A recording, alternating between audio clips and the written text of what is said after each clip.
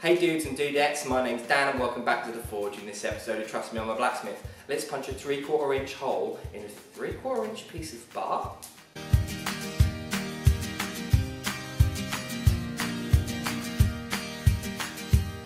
So this is going to be kind of a how-to video as opposed to a how to make, but you know, they're sort of all the same. And basically what I have is a job where I need a 20mm hole in the end of this 20mm square bar. And then I need a 20mm pin to stick out of it. Now I need it to look nice and tidy, and to do that is a little bit of a task, especially considering that 20mm bar and a 20mm hole in it is a little bit counterintuitive. Now I was told as an apprentice, not as an apprentice, I was told as a student that putting a 20mm hole in a 20mm bar or a 3/4 inch hole in a 3/4 inch bar is a job that only a blacksmith can do. An engineer can't do this job. An engineer couldn't take a piece of square bar and just put a hole straight through it that was the same size as the bar stock itself. And it's something that takes some practice, and it's unique to blacksmithing, and if you get it right, it looks really tidy, it looks really good, but things can go wrong. In order to punch the hole, you are going to need a slitting punch. Now I'm going to, for this particular task, I'm going to use this slitting punch. I've made this so I can use it firstly under the power hammer, and secondly as part of a list of other tools that I have that I hold in a pair of tongs. Now I like working this way. This is my personal choice. You don't have to do this. You get a nice large surface area to make contact with, and these tools tend to be fairly robust. You could always use a normal punch.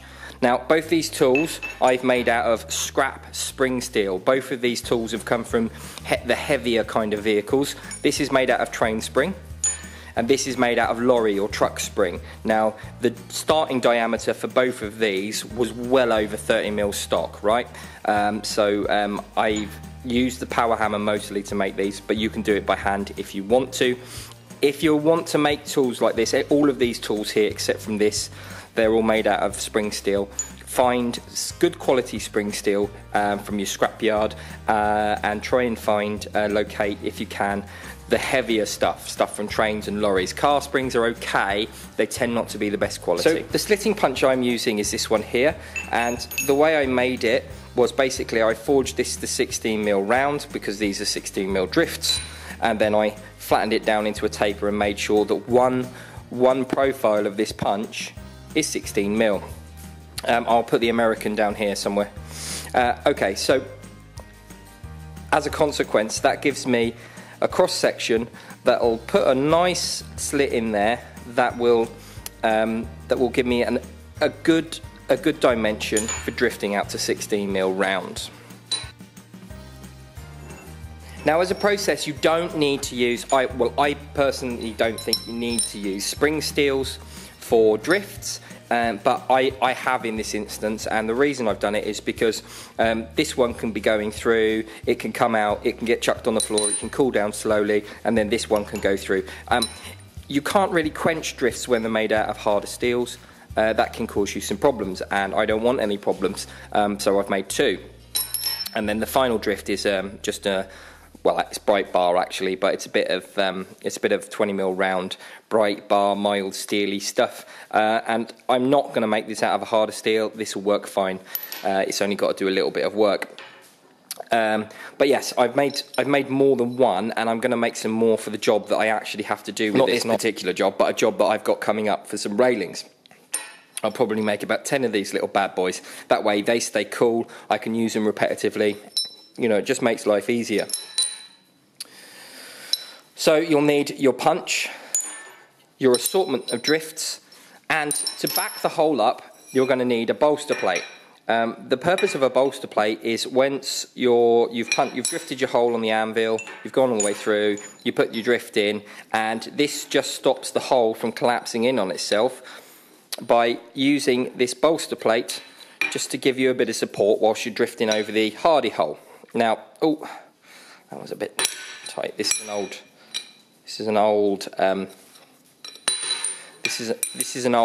bolster plate, and it's getting a bit tatty. I need to make a new one. Now these are 16mm. That's a 16mm hole. This is 20mm. That's going to cause me a problem. But I'll show you how to get over that when we're doing the punch. Okay, so the first job to do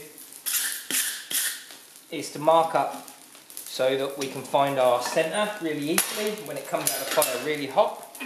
And all I'm going to do, I'm just going to place a bit of a tap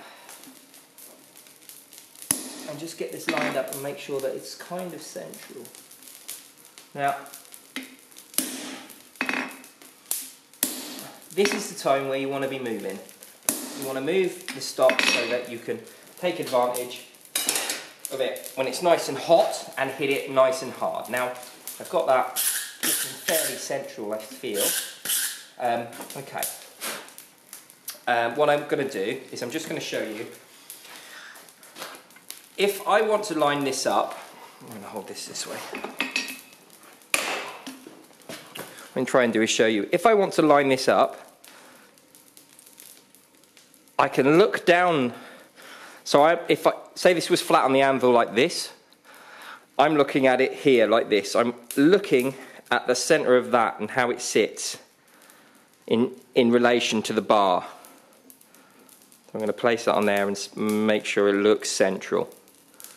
Okay? And with this slightly colder temperature, it doesn't really matter. I'm just going to bring these corners off. Now, this does two things. This means I'm going to be less likely to burn the bar, and it also gives the edge of the forged hole, the punched hole, a really nice finish. This bar's a bit cold really now, but it doesn't matter, I'm just taking the corners off. As long as the corners look even. And you want to take off about a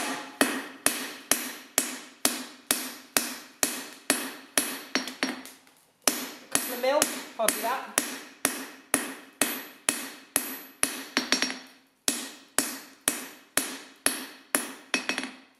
Also makes it look like I forged this bar as opposed to taking it straight off the shelf. So, which is a nicer quality, I feel, than just hitting a bit of bar you pulled off the shelf. Now I'm going to put that back in the fire.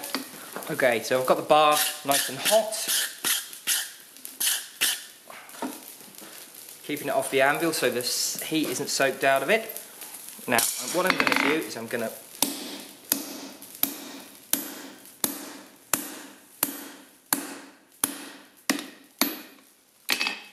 like so.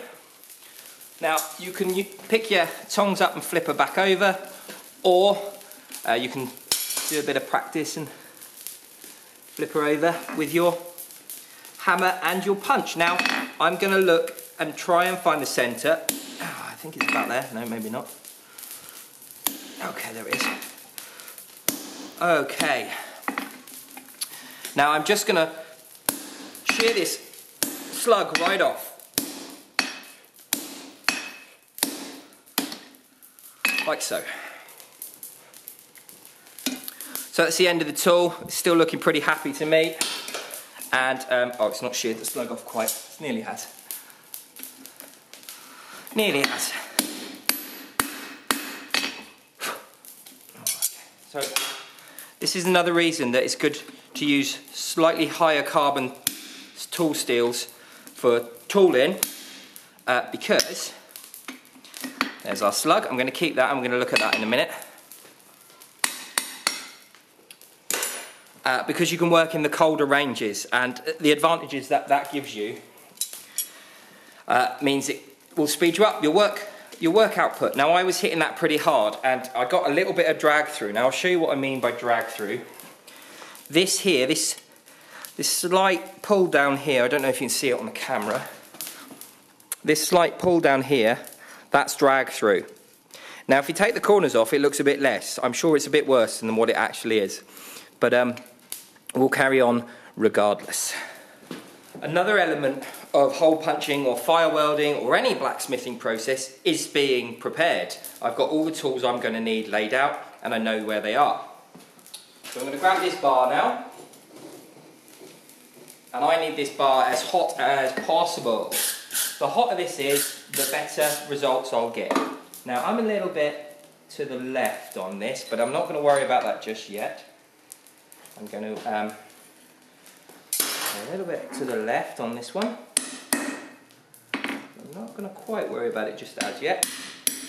Now, first thing I'm going to do,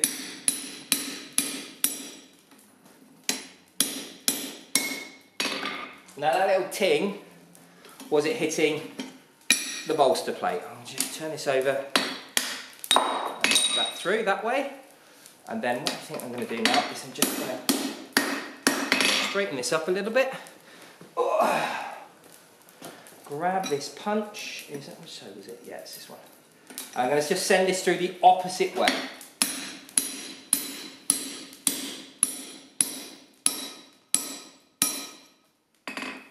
Like so. Now,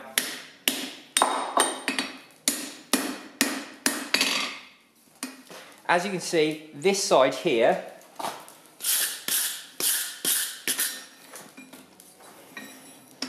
has moved ever so slightly more than that side, and that's because my hole was slightly off. Now what I'm going to do is I'm going to stop this from getting as hot as this side. So this next heat, I'm going to place this in the fire with this part facing up, with this part facing out of the fire, and then when I come to forge it, I'm going to pour some water on it so it can't move anywhere, make sure it's nice and cold, and hopefully this is going to forge over.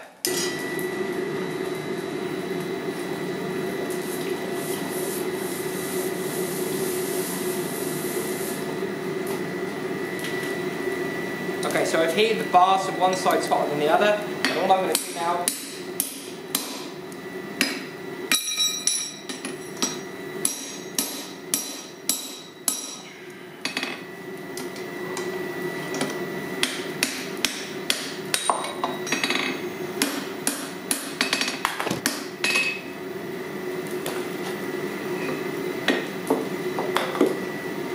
you can see that has moved that over ever so slightly, which is what we want. So just one more of those and we should be in business.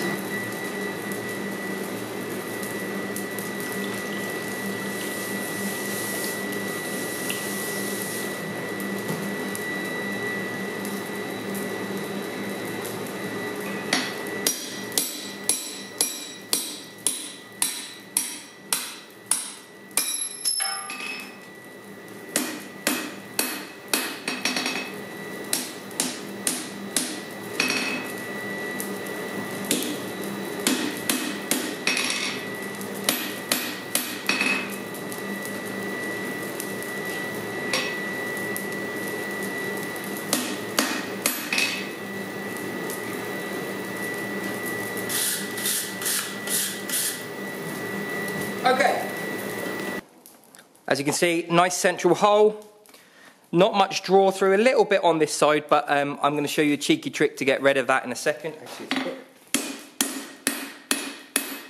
it's a little bit of draw through, which is, you know, is expected in this situation, but that's okay, and looking nice and round and even and central. So, next job, take it out to 20 round.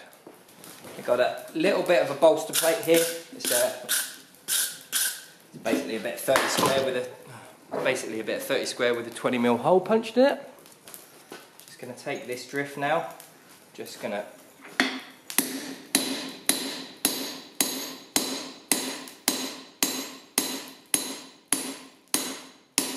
go about halfway through.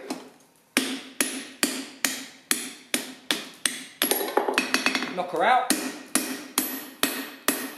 Straighten her up and heat her back up again.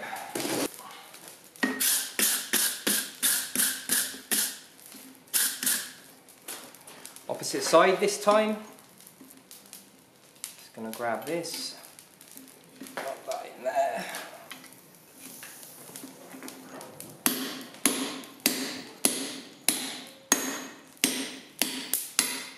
Right. Now that I've got the bar free, I'm just going to start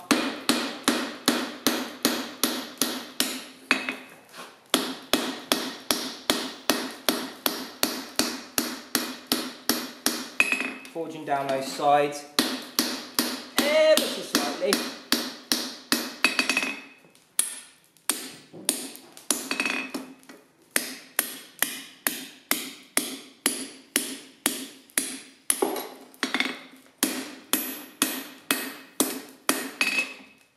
Let's get this warm again.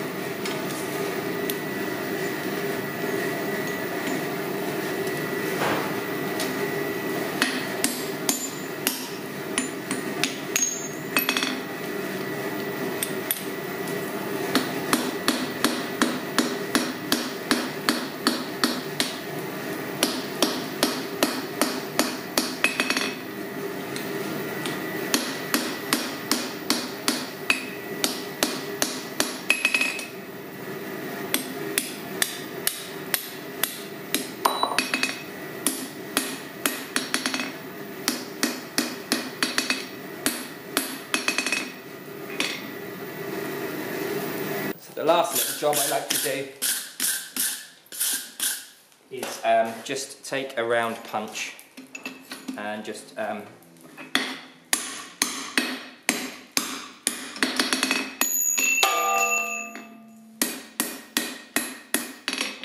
round everything back up again, round drift even. If I'm doing a hole that I think people are going to see, I do it as a matter of course.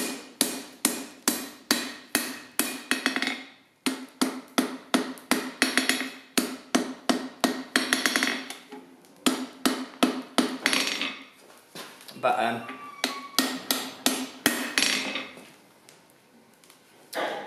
if I'm not, then if no one's going to see it, then I don't tend to bother doing it. Especially if it's going to be riveted closed, it doesn't matter as long as it looks right. So there you are, one 20mm hole in 20mm square stock, and not much draw through,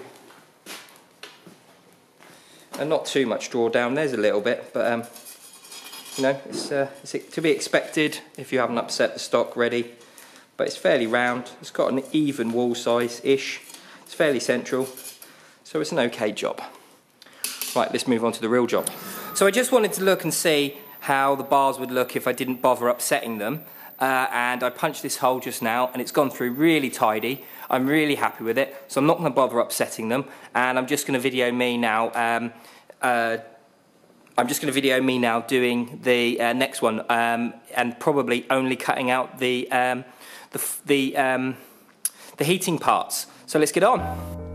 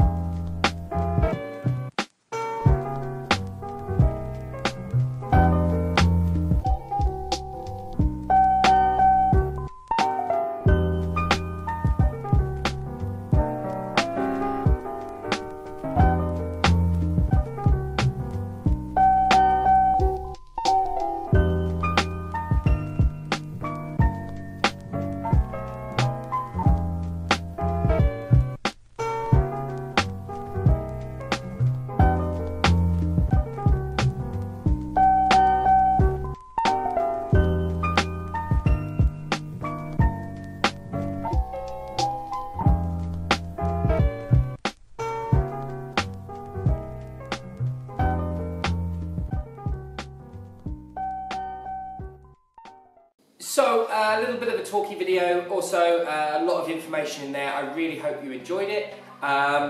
We got some good results with the hole punches, and I managed to make these two piddly pieces. These are going to be holding up a door, a very important door. If you want to find out more about that door, you'll have to check out the vlog that's going to come up in a couple of days. I'm doing some work for a museum, and it's a piece for a museum, so it's quite an interesting piece. Blacksmithing wise, that's what that's all about, and I'm just going to keep this short because there was a lot of chatting in the rest of the video. So I hope you enjoyed the video. If you did, remember to leave a like.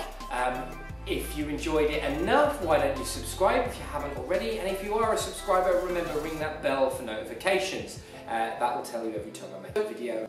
Go over to my channel, check out all the other videos that are there. There's other how to makes, there's challenges of me making the anchor. There's, well, basically there's a bit about blacksmithing for everyone, or just general day-to-day life running a workshop.